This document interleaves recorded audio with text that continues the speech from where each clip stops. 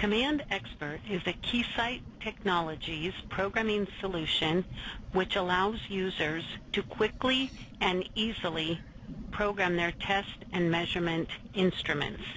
In order to get to the product page for Command Expert, you can simply type in www.keysight.com/find/Command Expert in all one word.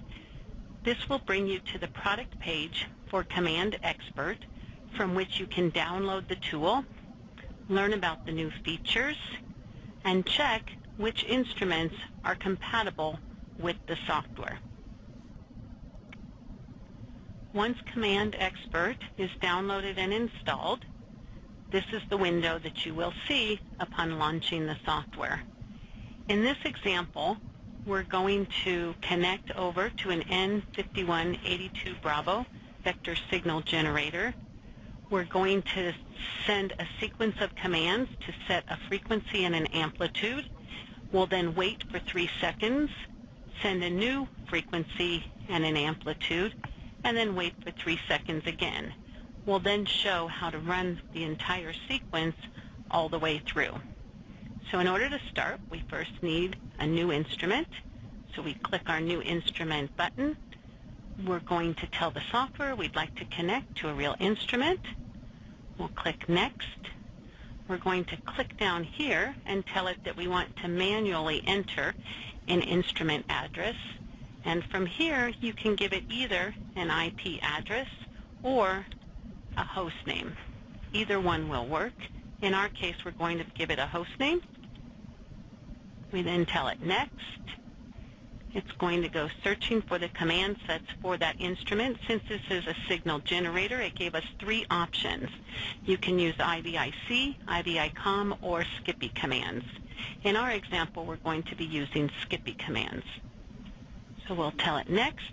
You can name it anything you'd like to name it. Tell it Next again. And now we want to add it to My Instruments. That causes the software to put it here in a list of your instruments. Now, as you can see, it's highlighted. We're going to tell the software to connect. And what it does is it brings up now the command list for that instrument. It also puts a command down here. This is part of our program that we're starting in order to open a session with the instrument. Now, in our case, what we're going to do is first go ahead and set the frequency.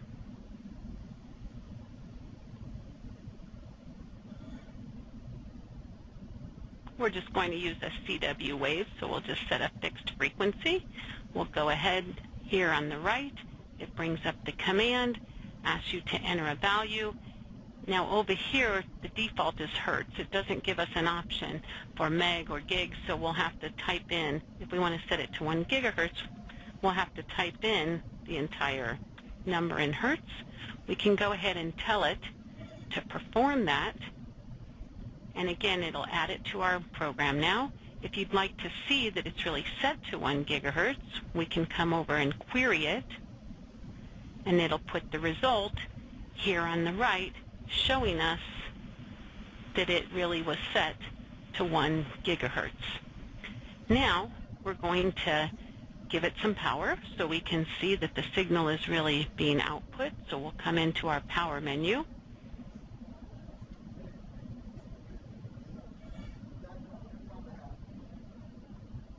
Come into the level. We want it immediate, and we want to set the amplitude. So let's start out with a -20, and here again, this time we can choose with -20 dBm.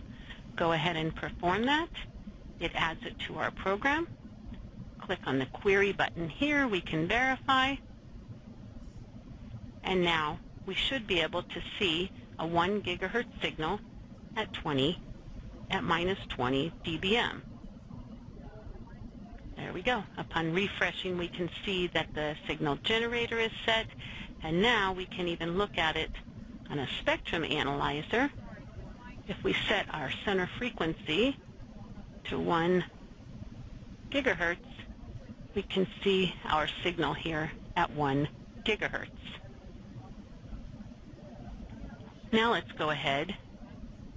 Let's tell it to wait. We click in the space here, right mouse click, tell it to insert a wait statement. The default is 1 second. We're going to set ours for 3 seconds. So the default is in milliseconds, and we don't need to perform a wait.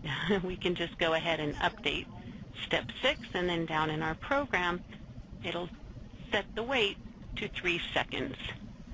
Now what we want to do is set another frequency. So we come back to our frequency command. This time we're going to set it, let's say, to 2 gigahertz. Go ahead and perform this. We'll go ahead and query to make sure. And here we see 2 gigahertz. Now let's change the amplitude as well. We can come into the amplitude. This time let's set the amplitude to -10 dBm. We'll go ahead and perform that. We'll go ahead and query to make sure. And now let's check. Let's refresh our. Here we see that it's set to 2 gigahertz, -10 dBm. Now when we bring up our spectrum analyzer, we can see, let's set our center frequency now to 2 gigahertz. And there we see our 2 gigahertz -10 dBm signal. Now let's set one more value. Let's go ahead. We'll put another 3-second wait in here. So we're going to insert a wait.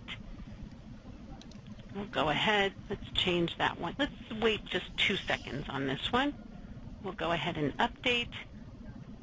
We'll set one last frequency.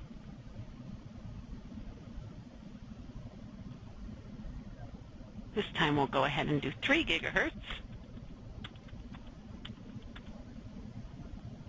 Perform that.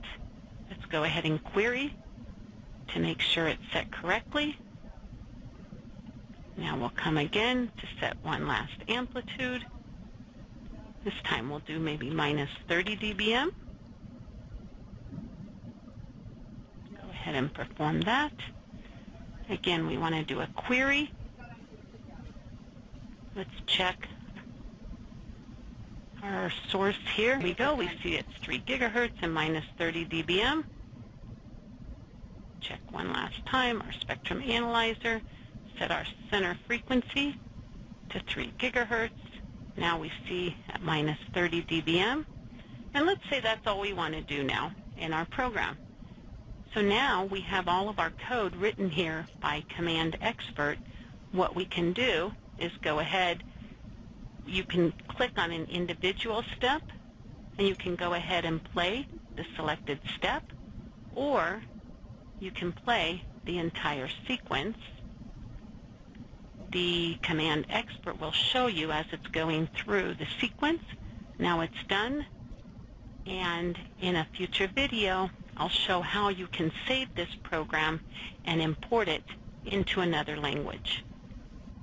If you're not planning to import the sequence into another programming language and you simply would like to save the sequence in order to bring it up at a later time, you can do that very easily by clicking on File, Save Sequence As.